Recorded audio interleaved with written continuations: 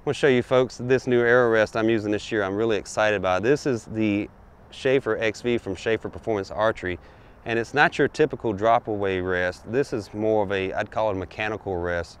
The pylons there, as you can see, move in from the sides, fully enclosing the arrow, so you don't have to worry about bumping that arrow and knocking it off the rest when you're up in the tree and that big buck's coming, or you're on a spot and stalk hunt. We have some high-speed footage of the arrow rest in action, so you can take a look at it and see how quick it opens. It's dead silent and gives you total fletching clearance, so you don't have to worry about accuracy being an issue with this rest. Here's John Schaffer to tell us how to install the Schaffer XV. So the first thing we're going to do is, once we get the rest out of the package, we're going to put the silencing moleskin strips on the pylons. They're already die cut, so it's a simple matter of just putting them on the pylons, and that'll make sure when we draw this bow back that there's absolutely no noise as the arrow glides across the pylons. Then we're going to take our intermediate and attach that with the screw. So this is what's actually going to give you your left and right adjustment.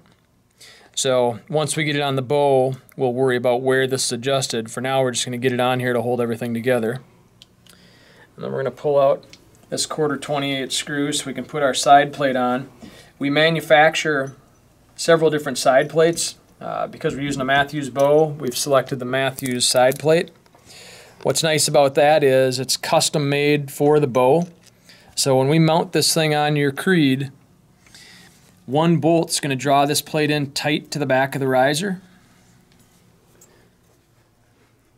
So it's a true custom fit. So when you tighten down that screw, it's going to pull this plate right into the back of the riser and positively locate it.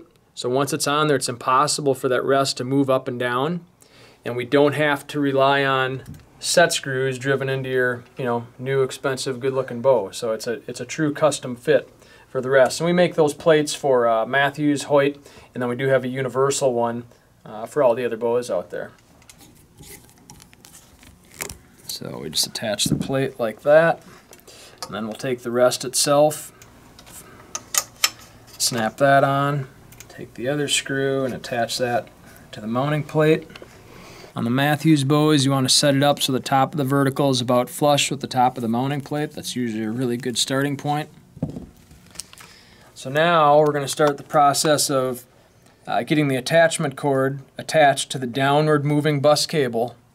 And so we're going to serve that in with some braided Dacron. This is the most critical thing about installing the rest. So you'll see when I start to serve this in, we're going to pay a lot of attention to how long and where this cord is attached, because this is what's actually going to move the rest. That's what provides the power for the rest. When you pull the bow back, this cable will move down, this will be attached to it, it'll draw the rest closed, and then it'll release it when you shoot. The way we do it here at Schaffer Archery is we just serve it in with simple half hitches alternating from side to side. And what we like to do is put about 5 or 6 wraps. And notice we haven't gone through the cable at all. We're just laying the actuation cord parallel to the bus cable. We do 5 or 6 wraps like this, pulling it tight. So we've got this on, and the idea is to put a good amount of tension on this cable, on this cord, attaching it to the cable, so that when we draw the bow back, we can still move this throughout the knot. So what I'm going to do now is I'm going to grab the bow, I'm going to go to full draw with it, and what I'm looking for is these pylons. We want these pylons to be bottomed out in each track. So with our rest, if one's bottomed out, the other one's going to be bottomed out. But you want to take a look and see where the pylon actually bottoms out in the keyway. And so when I draw this bow back, I'll lean it towards the camera so you can see it a little better. When I pull this back, you can see right about there, they're bottomed out. And then I have about another inch and a half where I can pull the bow back before it hits the back wall of the bow. So that's a pretty good spot. That's a pretty good spot to start. So what I'm going to do now is I'm going to just continue serving. So we're putting a lot of tension on this. As I said, it's very important that once we're done, this is a permanent fixed point, so it's not going to move.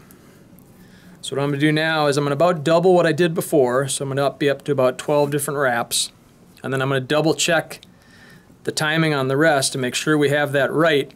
And if it's correct, we're going to end up with about 1 inch of serving here before we're done. And a way you can double check ours is you can lock the rest closed. You can pull this cord down, push the button. That's how you're going to lock the rest into containment. And so I can verify that when I pull this bow back now, this button will come out about the same time, about 1 inch or 2 before full draw. There it is, it's out. I pull it back a little more, we're good to go. We let up on it, the rest opens up. So now you can see we've got about 1 inch of serving here. So we're going to do 3 or 4 more wraps on it, and then we're just going to finish it off with a square knot. We'll leave about a 1/4 inch tag on the braided Dacron.